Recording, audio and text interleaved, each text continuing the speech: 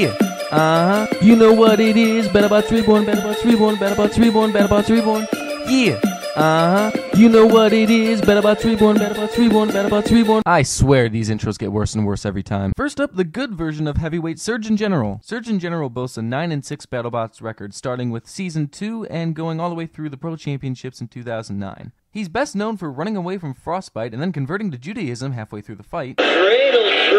And also nearly losing to Hexadecimator in this bizarre fashion. It was also very common for Surgeon General to take breaks in the middle of fights and then go back and kick his opponent's ass a little longer. Okay, besides the body being a little too thick because I had to incorporate all the parts, that is one good recreation. Damn. Oh god, there's parts everywhere. Oh god. Oh, children, look away. Oh god. Oh my god, what are you doing? No, okay, definitely look away. Don't. What's happening? I can't see. What's going on? Oh, we got a wheel. Yay! Oh, for fuck's sake. Come on. Come on, into the cage. Come on. Come on. Go into captivity. Come on. There you go. No, don't fall there. Shit.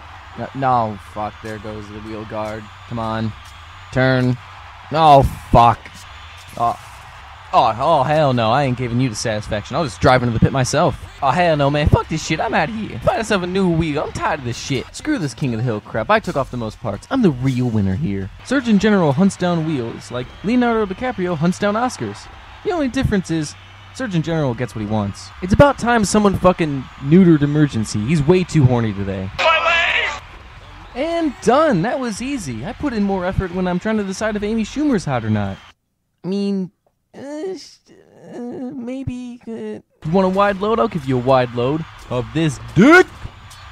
Wow. And I thought the intros were bad. So how realistic was the Surgeon General recreation?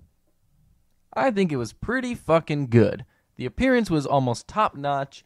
The weapon took off a lot of parts. The record ratio was pretty good as well. The only thing that wasn't too accurate was that he lost a little bit more parts than he should have. He had wheels taken off, he had the wheel guards taken off, and the saw came off a couple times in fights, which it only happened once to Surgeon General. It's possible I'm being a little harsh, but nothing's perfect. But you still get an A. You can be happy about that. And if you're still not convinced that this was a good recreation, then feast your eyes on this picture. This picture came about from the original test session of the bot. Looks a little familiar, doesn't it? The second robot in this episode is the middleweight Team Minus. Team Minus took the middleweight division by storm, winning with knockout after knockout, until eventually too many bitch slaps from T-Rex ended him. His Season 4 title run was cut short with one bitch slap from Heavy Metal Noise, until finally he won in Season 5, dethroning King Hazard in the process. His BattleBots overall record of 12-2 comes with 9 knockouts. Now, as you can see, I'm going with the Season 3 and Season 4 format that T-Minus had, because building the Season 5 one with the titanium wheel guards and with the flipper that extended a little higher than this one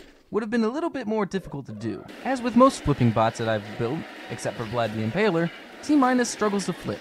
The only reason he did so good in this fight was because of an uneven floor and because of unbalanced robots. Take this for example. I'm constantly hitting the flip button, but I cannot flip Fake Biohazard. I can only flip when I'm already halfway under the damn robot. And that's kind of easy. Oh shit! I forgot that happened. And lift. And lift. Try again. And again. Come on. And lift again. There we go, finally.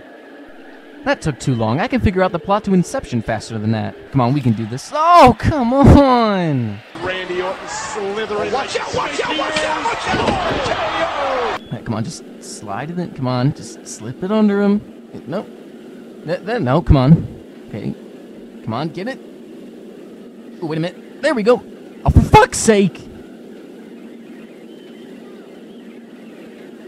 Okay, I guess I'll take it. No! God, please, no! No!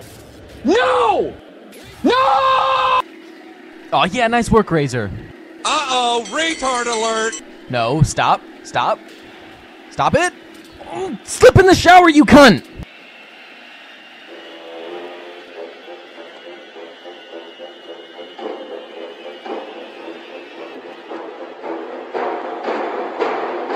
I got you now. There we go, I got you now. What the fuck?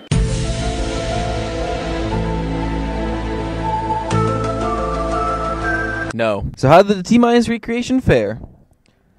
It was only average, I'd say.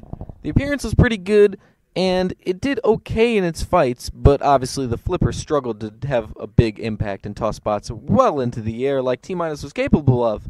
He also lost a little more fights than he should have, so that brought the win-loss ratio accuracy down. So I'll go with a C. I think that's a fair result for him. Hey, you! Do you have a favorite BattleBot that you would like to be part of this series? Leave a comment of the BattleBot's name below. Frenzy does as much pounding as Johnny Sins. Don't pretend like you don't know who that is. You know exactly who that is, you sick fuck. Alright, show me what you're made of, Hanky Panky. Oh. That's it? Even I don't finish that fast. Wait, what?